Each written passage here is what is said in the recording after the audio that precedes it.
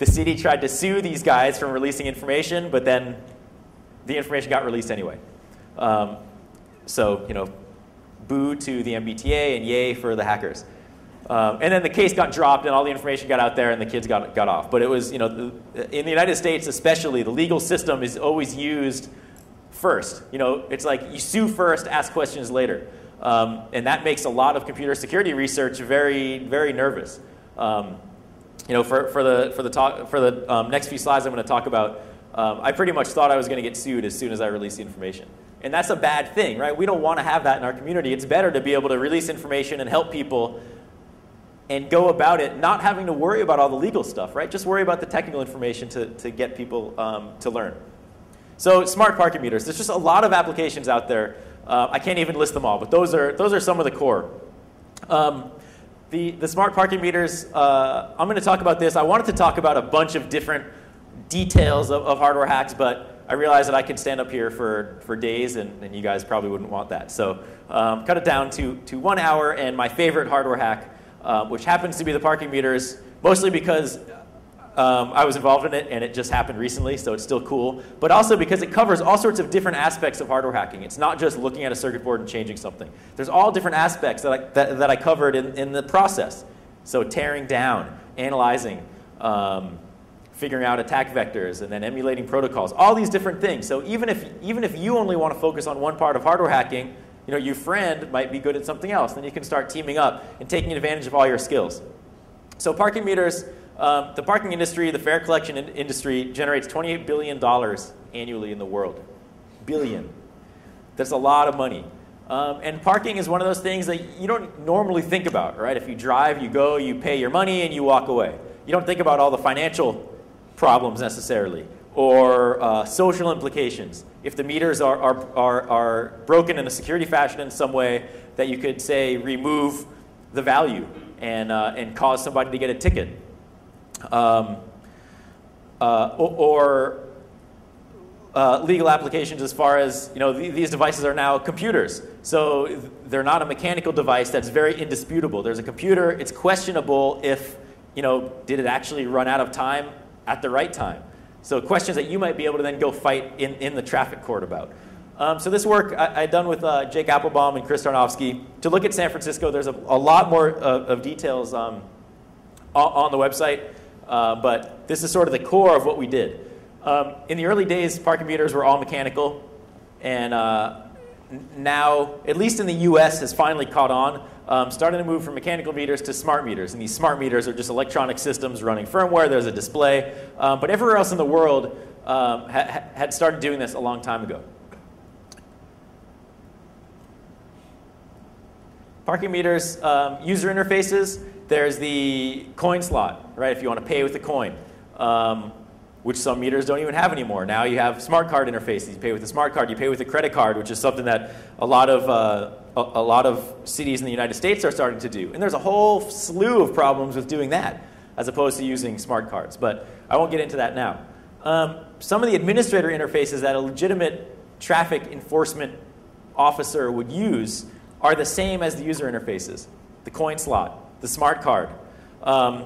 So the same slot that you use to insert your smart card and pay for money, an administrator, especially the meters that we looked at in San Francisco, can insert a different smart card and communicate with the system that way.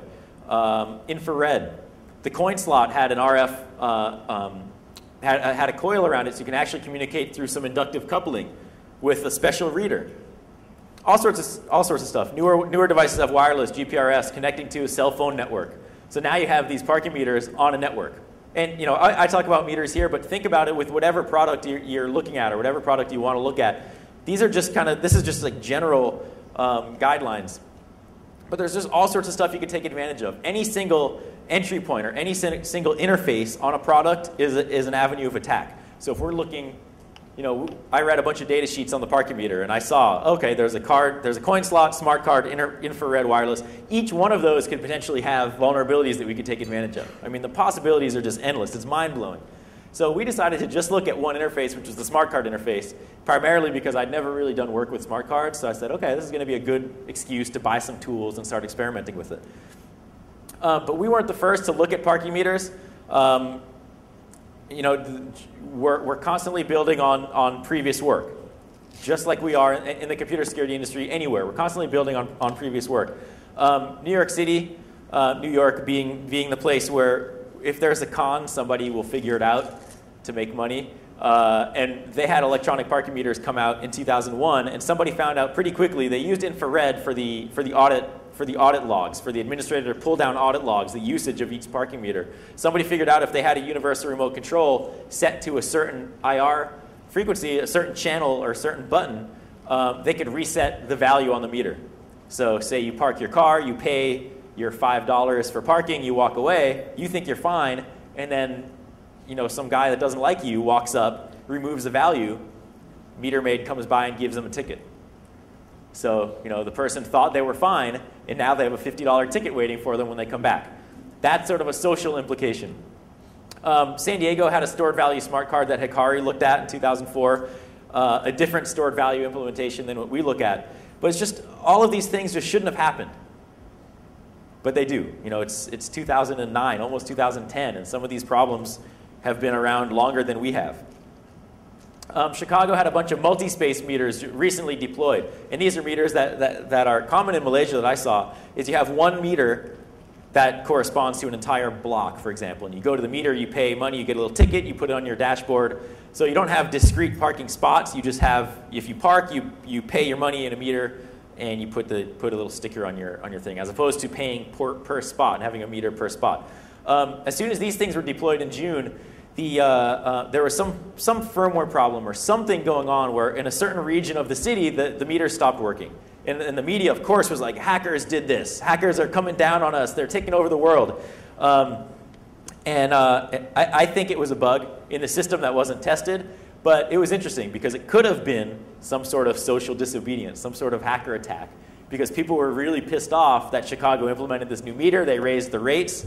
So there are possibilities, and there are still possibilities in that meter system to take it over. A lot of other smart card hacking has been done. So again, we're building on previous work. The Dutch phone cards that were talked about in HackTick, and Rop is here somewhere who had a hand in that. FedEx Kinko, satellite TV is a really well-known one. So we're not talking about anything new, and we're not talking about anything groundbreaking.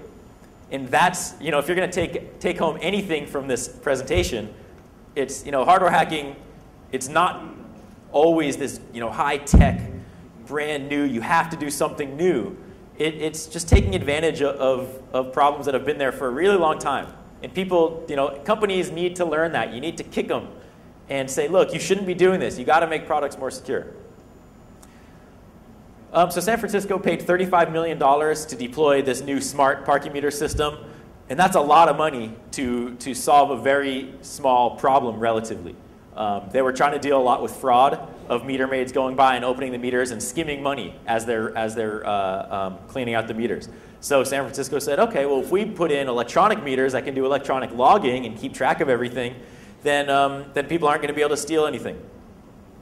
But they paid $35 million to fix I think it was like a 1.7 or a $7 million problem, a very small portion of money relative to the amount of money that they spent. They use a McKay Guardian meter, and there's a stored value smart card that has either a $20 or $50 value that you pay in cash, you go and buy somewhere at the store. So I was able to break this system in 3 days, looking only at the oscilloscope captures of the smart card communication. So I didn't need to know about what was going on inside the parking meter. All I had to do is go up to a parking meter with an oscilloscope in the middle of the street. In San Francisco, it doesn't matter. You can do whatever you want. Stick a smart card shim in there, stick a smart card in, monitor the communications, go back home, analyze everything, and then go and try my attack.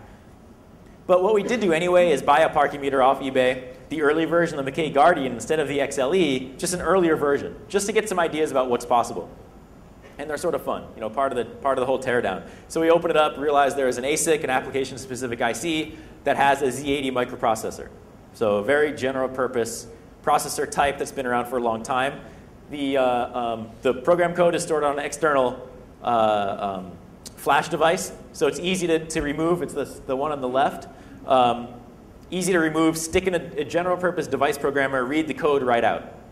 And then knowing it's Z80, you could toss it into some Z80 disassembler, and get an idea of what's going on.